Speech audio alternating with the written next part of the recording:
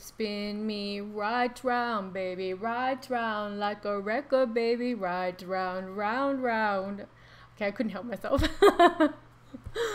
Hi tarot babes, it's Ethany, and today I'm sharing with you a new tarot spread that I've created for those times that you feel like you're being spun right round and you want to get off the carousel of drama that we sometimes find ourselves on. So it could be a total carousel of drama that you're having with a situation, with a friend, at work. It could be that you feel like you're doing the same shit over and over and over again, and you don't know what you can do to kind of get off and get out and get on with your life. Not only does this shit get old quick, but it can be super frustrating when we don't know what else to do to shift it. So this is for you. This is really great if you've heard yourself saying things like, I feel like I'm dating the same people all the time, or the same kind of people keep stabbing me in the back, or I keep finding myself in the same situations. People keep doing this to me, or I keep doing this to myself and I don't know why this keeps happening. Well, my little tarot sexy pants, this is for you. So this is a break the cycle tarot spread. I am going to switch cameras in a minute and go through the tarot spread with you and give you a sample reading as always so you can see it in actual action.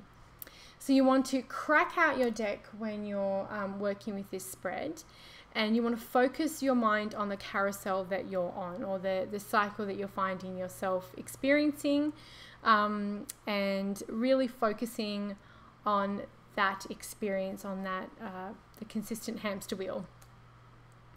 It's even better if you say an affirmation before you cut the deck or while you're shuffling.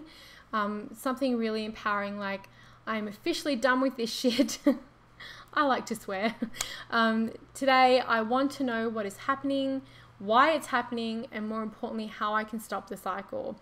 And I popped that little sassy affirmation over at ethany.com in the blog post, so you can use that while you're shuffling depending on how you like to actually shuffle, whether you like to focus on the situation or you like to give yourself a mantra, however you choose to do that. So now that you've got your deck ready and you know what you want to break away from, let's switch the camera and see this spread in action. Okay, so now we're going to get this break the cycle tarot spread. A whirly, a little spin around. So I'm just going to do one quick.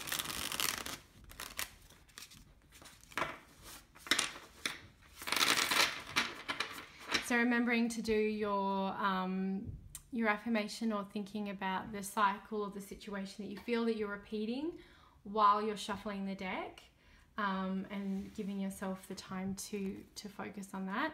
And then however you choose to cut your cards. Okay, and the first card is, what belief is perpetuating this cycle? And we have the Seven of Pentacles, and this is reaping what you sow. This is taking a good hard look at the castle you've built yourself, and realizing that you were the one who's planted the seeds, you were the one who has tended the garden, you were the one who is also able to pull the weeds out. So what belief is perpetuating this cycle is this, I would almost say in this position, it's kind of self-destructive, and that you're maybe overanalyzing things too much, or taking a, seeing this card too, she's, and in the Rider-Waite, they're kind of like, they're looking at the pentacles, they're not kind of getting their hands dirty. So it's like, it's time to get your hands dirty and really get in there to change things. No more being a bystander and just looking on. Time to disrupt it. So what lessons am I meant to be learning? And we have the Ace of Swords. So there's a real shift in the words we're using, the way we're speaking about ourselves and the way we're speaking about others, the ideas that we have, the beliefs and ideas that we have around that are really limiting our beliefs and limiting our experiences and causing the roundabout to keep going. And the power of the word, like the Ace of Swords, is the potential of our words. So when this is in what lesson am I meant to be learning, this is like you're meant to be learning how to cut through the shit, because all swords have power to be able to cut things down or protect things, to cut through the crap and to use your words, your inspirations, your ideas wisely. The third one is what is likely to happen if I keep this shit up. And we have the Page of Cups. And the Page of Cups for me in my tarot archetypes is the empath. And in this position for this reading, I would say that this card is like going to be emotional overload, going to keep picking everything up from everyone. It's going to impact your emotions. It's going to, pull you under. So it's a really good time to knock it off and not keep this shit up, because all it's going to do is drown you. And the pages, if you look at it in this perspective, because as we know, every tarot card has more than one layer of meaning. But if you look at it from the perspective of what's likely to happen if you keep this up, this really speaks to me of the immaturity that the pages can have, because the pages can be quite immature, and being emotionally immature. So this could keep you stunted in a place of emotional immaturity, and that's not necessarily a great place to be. Number 4 is what needs to happen to break the cycle.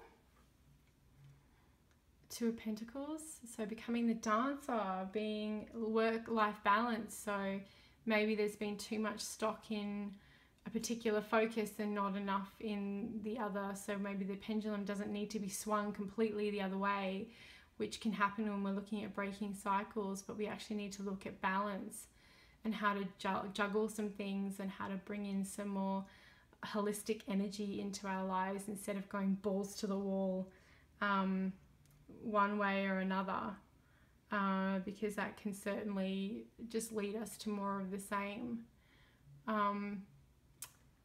So looking at some balance there. What do I need to free and release? Of course, we've got Judgment. So maybe we're in this cycle because we're being Judgy McJudgeson pants with a side of Judge sauce and a large Judge fries. Yeah, we need to release and free our judgments and maybe look at things from a different perspective, which really harkens back to this Ace of Swords with that the power of our words and cutting through the crap and really calling ourselves on our shit. And then Judgment is also about freeing ourselves. Well, Judgment is about the call, the clarion call, like the call to what is our real purpose. And sometimes we get in these cycles and we get on these carousels because we like the drama, and we would much rather be dealing with surface stuff than really what our real work in the world and what is really going on. So Judgment here, what I need to free and release is like, okay, enough with this shit. You've got more important things to be going on in your life that you could be doing and you could be achieving, and you're really limiting yourself by just enabling this crap to keep on going. So it's time to stop being so invested in the drama and start moving on to something a little deeper, for sure. And then the final card, what should you no longer accept as truth? And we have the Emperor. So maybe the rules need to be broken. Maybe you need to look at what are the things that you need to go in and break. Maybe you need to make your own game. Maybe you need to make your own rules. Maybe you need to look at strategy better. You're not thinking things so too far ahead. This is also a bit of a stubborn card or a hot-headed card. It can be with that Aries energy. So maybe, you know, bashing your head against a brick wall is not a great way.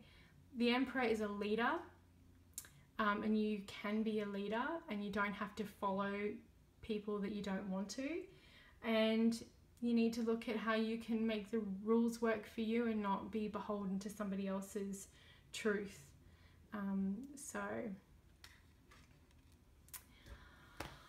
Okay, so that is the spread in action, and to give you an idea of the reading as it could be for you. I'd love to see if you use this spread, and thank you as always for watching.